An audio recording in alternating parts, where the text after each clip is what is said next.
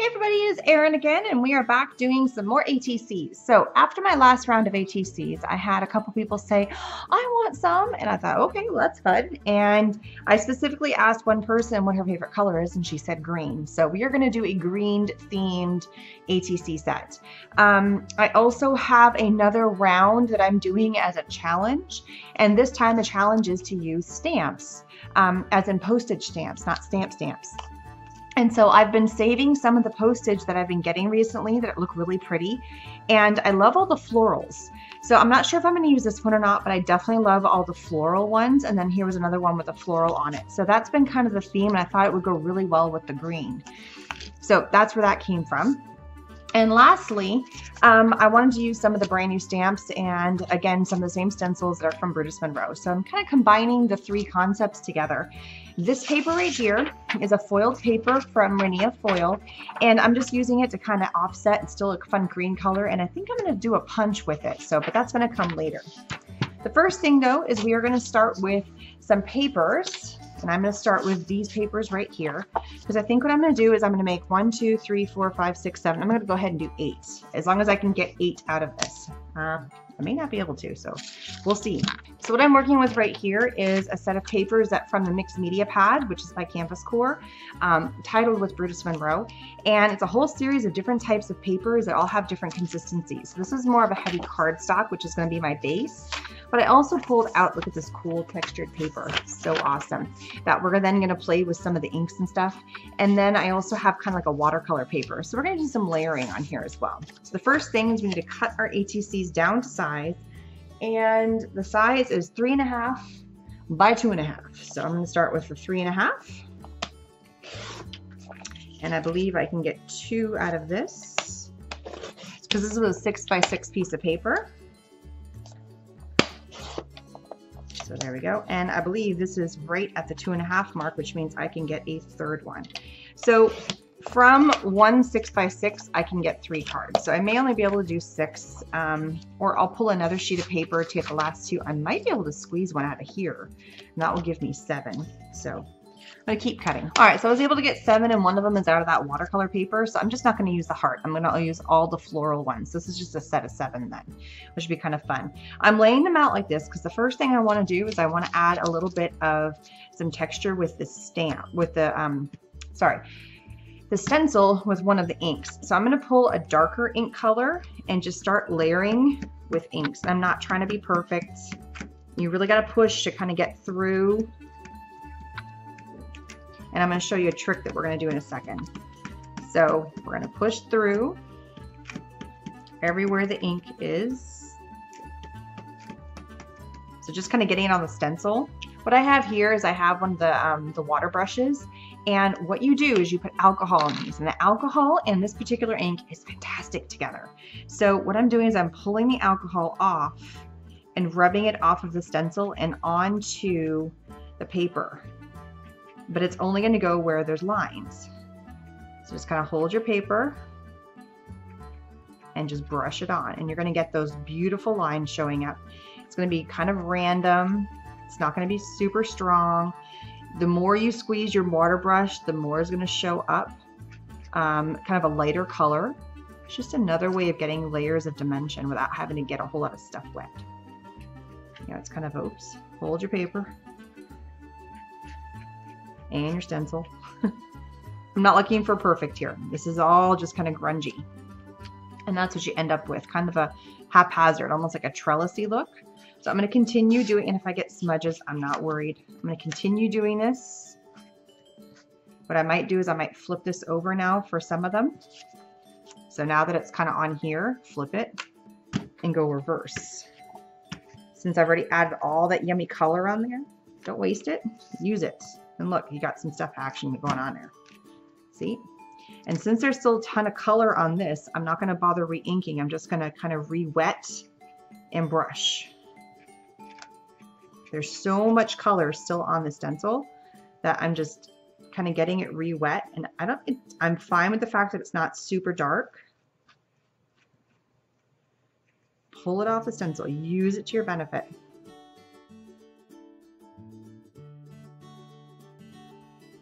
See, and so it's just a little bit of a different variation.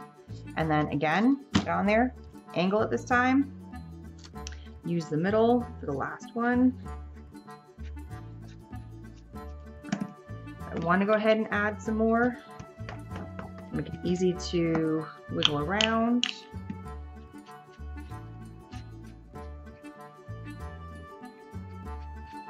There we go. Now go back and just kind of smash it. Really get in there. Get that distressed action happening. And that dries pretty darn fast because it's just the ink. All right, the next one we're gonna do is this one, and we're gonna do the same thing. This time I'm gonna pick a different color. We're gonna do the cabbage. And I've pulled the Jurassic and the cabbage, and I also have the sage, but I don't know if I'm gonna do the reinkers. I'm gonna wait on that. So I'm gonna do the same thing. I'm gonna go in, and it's just getting another layer of dimension on this.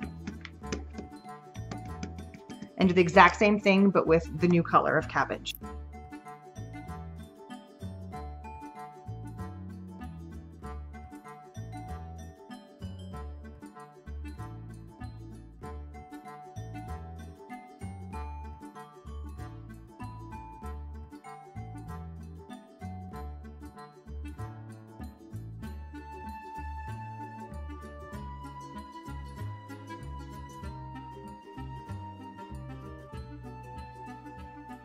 For a second, and I'm going to grab this kind of cool textured paper right here. It's almost, I mean, I have two of them. I'm going to start with one. And this time I am going to use my reinker. I'm going to take my reinker. First, I'm going to shake it up. And I'm also going to grab my rubbing alcohol, and I'm going to apply the reinker just kind of all around. I'm also going to take a little bit of the cabbage again, and just, oops, forgot to shake it.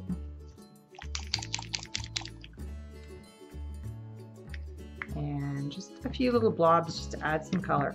I am sticking with the green tone because that's what my friend's name's Karen. She has a YouTube channel that has some amazing videos. You gotta go check her out. And I'm gonna start with just adding some of the rubbing alcohol to the center of the paper. From here, I'm gonna start folding. I know it looks like a big giant mess. I'm really trying to cover it up. Really getting it in there. I'm gonna take the second piece now and just lay it right over top and let it absorb all these beautiful colors and really get the two of them to go together and just kind of saturate them. Now, I'm not too worried about getting both sides, but I do want to get colors, and I'm gonna let this kind of do this drip dry effect. See how it's getting this really cool texture. The bubbles are creating texture. Look at all that neat texture that's on there now. Just by playing with layering them up. A little bit's gonna get distorted because of my fingers, but that's okay. Go with the other one, and they're pretty darn wet. I probably add a little too much alcohol. So what I'm gonna do now is I'm gonna let these sit and dry and get nice and hard. I could air dry them with my dryer, but I'm gonna let them air dry. Not air dry. I could heat set them with my air dryer, but I'm not going to. Okay, so now that these are fully dried, actually I took the kids and we went to go swimming, and I'm gonna start kind of ripping them up.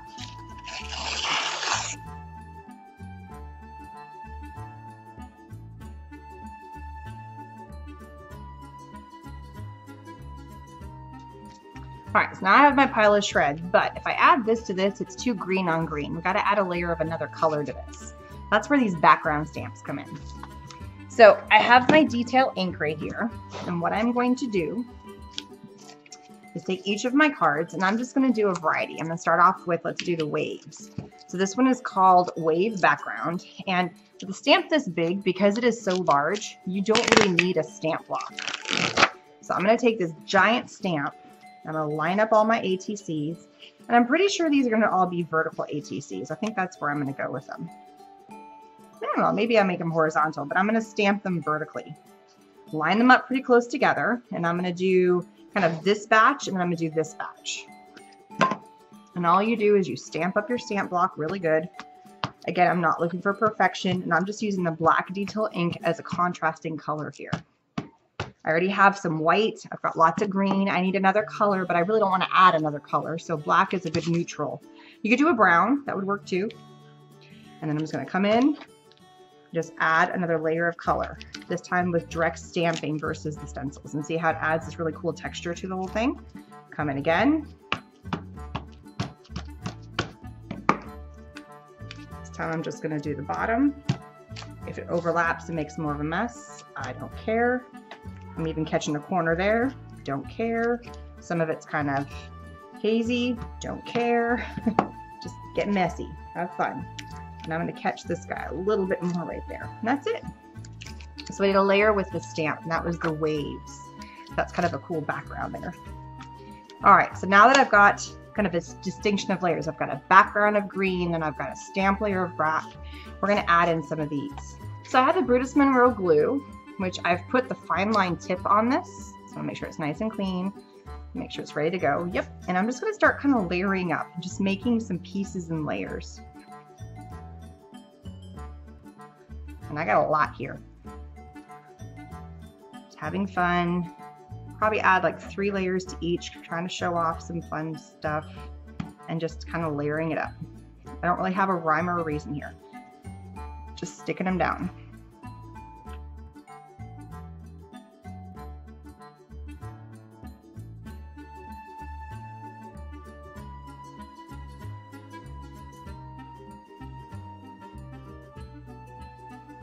Okay, so I'm gonna add another layer of color now with another background print. This time I'm gonna do the floral print, and now I'm gonna start turning them to the side. I'm gonna start arranging them. Everything I've done to this point has been very vertical, and I've been stamping and everything in the vertical fashion.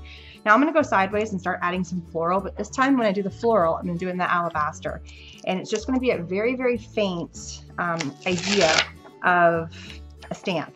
And this is actually called wildflowers. So, and the hint behind the wildflowers is because all of my stamps that I'm going to be putting on here as the focal point are in flowers. So for this one, I am going to use a stamp block. And the larger Brutus Monroe stamp block does hold a 4x6 wonderfully, just as you see here. So therefore it can fit right on there. And this is a very juicy ink. So when I do this, I'm going to do 2 of them next to each other. I'm going to try and get the grids because I'm not trying to cover it 100%. So I'm just kind of doing actually, yeah, this is again a background stamp. Just adding some more background, some more layers, little hints of stuff. And this guy didn't get a ton, but there's still some left in this corner. So I can get it in there, just adding some more layers of color. Let's do a little bit more down here, adding in some fun. Getting a lot on my mat here. Having a wet paper towel is pretty handy.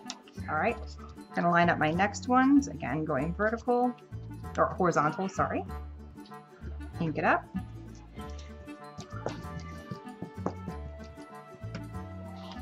And this is a very true to white color. This time I'm gonna do, I'm just gonna line them up like this.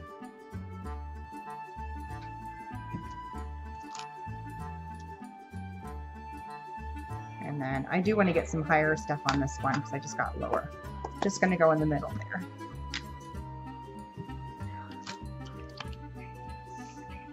See, it gets some fun stuff happening here. I need a little bit more on this one. At this point, what I'm going to do is I'm going to go through, and these were all stickers to begin with from stamps, but you know, because stamps have changed to stickers versus the old lick stamps, I have not found a good way to remove them. It used to be that you could kind of sit them in water or steam them and they would come loose and you would loosen that adhesive, and I haven't found a good way to work with the stickers since this. So the best way I can do is just cut them apart. And they're not going to be perfect because these guys, when they were put on here, they were kind of overlapped, but they've got the cool inking on there because they had to put the stamp over top to show that they've been used, which I think is kind of fun. And so it adds kind of that mixed media layered effect, and I didn't have to do a thing. It's already that way.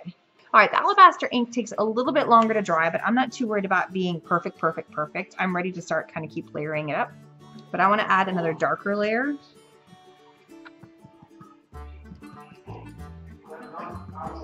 So I'm going to add some of my ink on here. And in my alcohol, try and just put a tiny, actually, no, I'm not even going to do that. I'm going to use my tip and just pour a bunch on here. Just like this. And then kind of dab it in here. Just change the color.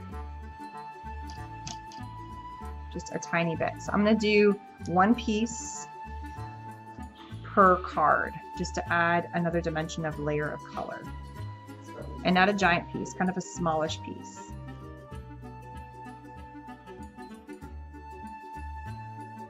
And because it's alcohol, it dries really fast. Okay, so what I'm going to do is I'm going to take I'm just going to do one with you guys really quickly. And this is the final steps. I'm going to add a vertical and then my flower here. At this point, everything's been very neutral, except for the black, it's been a very neutral color. And now I'm going to go in and add my stamp and just kind of offset it within the flower. And that's it. Just like that. I might actually take another piece, I'm kind of thinking I might like this, just to kind of offset.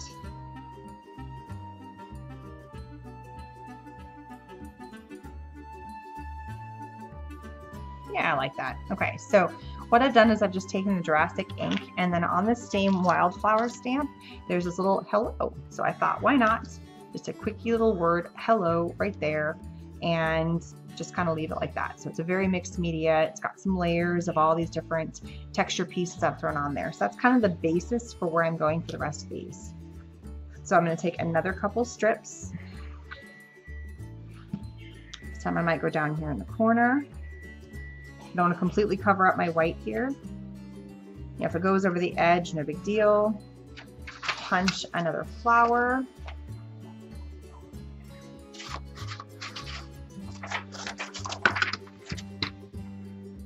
Same foil on both sides, which I think is pretty cool. It just adds this kind of sparkle because everything's so muted. Just kind of gives a little bit of something going on.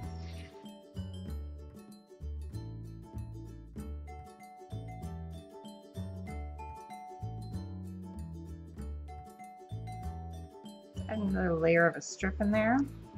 Pick a cool stamp image to go on. Layer that somewhere in here. Take my hello stamp.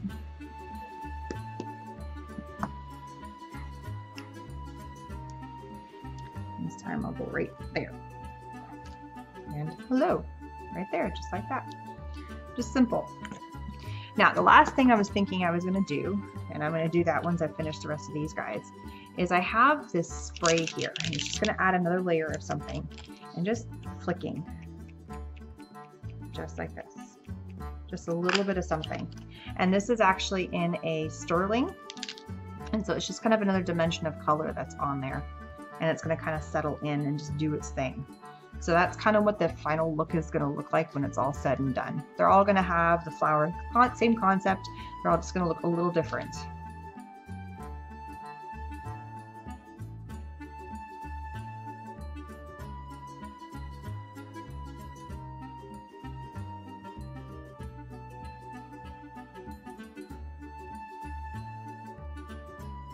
At this point, I just need to let everything dry. They're pretty much done. I've got my 7, all with the flower stamps on them. This one actually goes this way. And I'll get some pictures. So thanks so much for stopping by. Heads up, Rainy is having a giveaway sample. The link to get your free sample for 2 4x4 pieces of the foiled paper in glossy and textured random colors. Just have to give in your address, and that's it. It's a free sample. Shipped to you, no charge. So make sure you go check. List for all supplies for everything I've used is down below, and I will see you guys again soon. Bye-bye.